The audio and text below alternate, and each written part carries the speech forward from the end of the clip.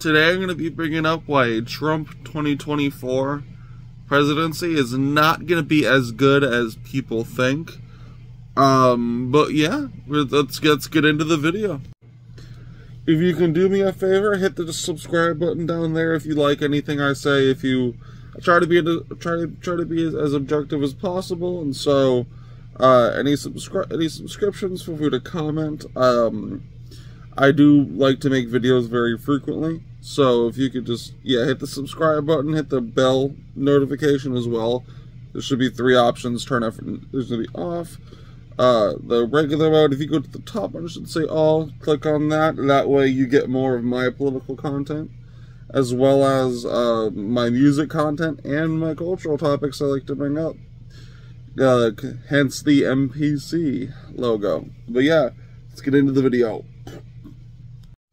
So the first thing I'm going to bring up is the fact that Trump in 2016 inherited a very good economy.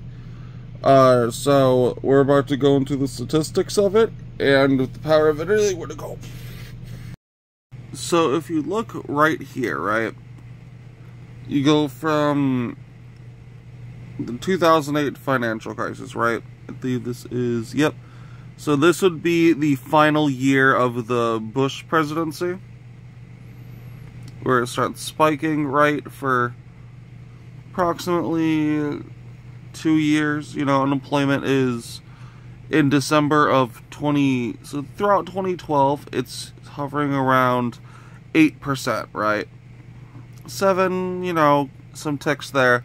And this, so in 2013 was the start of the Obama presidency, his second term.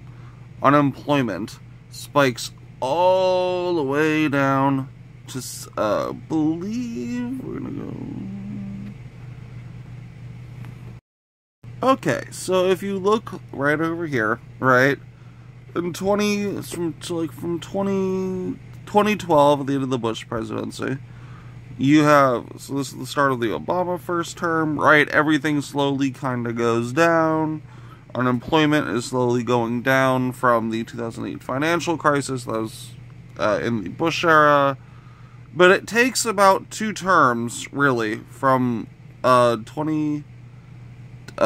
January 2016, and since the President of the United States in the election does not hold office until the January of the following year, we could probably go to, like, January, February, right? So 2016, probably looking at, it's like February 2016, right?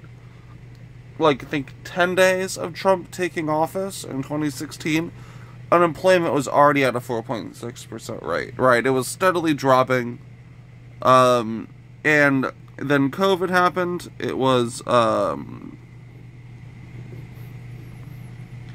that's, you know, the height of COVID, the pandemic, all that, people weren't working, and then you had, but since then, it's spiked down and is now hovering at around, you know, 3.7%, and then we're about to go look at the job numbers, too, because, again, created jobs matter, right?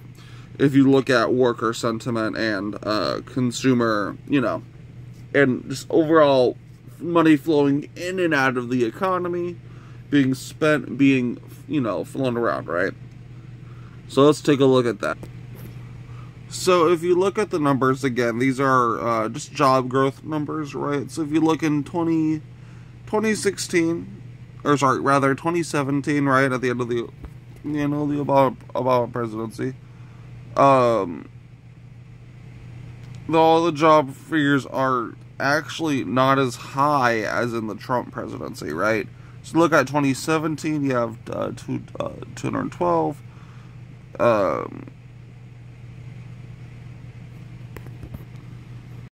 So if you look at the job numbers here, right, you're looking at, so in 2017, when Trump took office, we were roughly at 2 million jobs, because all the numbers you see below in the chart are in the thousands. So multiply, you know, 200,000 jobs we're looking at 197, right? Oh, but they're all going down, right? 92,000. 2018, you have 146. February, it spiked to 387,000, right? So you have all these different things, all these different metrics. And in fact, if you look, Biden's job growth is actually a lot higher from 2021. Again, all the numbers indicate his numbers in regards to job growth, in regards to, you know, just keeping the economy stable, are all better, and these are all government statistics, right? And he has had more job growth, right? So I think it's unfair. I think a lot of the criticisms of Biden are not really too fair, you know? It's if you want to say the economy sucks, yeah, the economy sucks when you're transitioning from one main energy source to another, but I mean, overall, he really hasn't done that bad of a job if you look at everything, right? And so yeah, and I'm gonna upload a part 2 to this on how the media makes people think that things are so much worse than they are, because not only do I make, this is why I make content, right? Music, politics, culture, MPC. And, yeah, and I'm gonna start, doing the streaming stuff soon. But yeah, like I said, you know, hope you enjoy the video, because in my streams, we rag on journalists, on hacks, yeah. So, if you just want to stop by for a stream, go right ahead, too. I'm probably gonna be getting that up soon. But, gotta re-get the supplies for that. But anyways, figured I'd make this video real quick. Peace.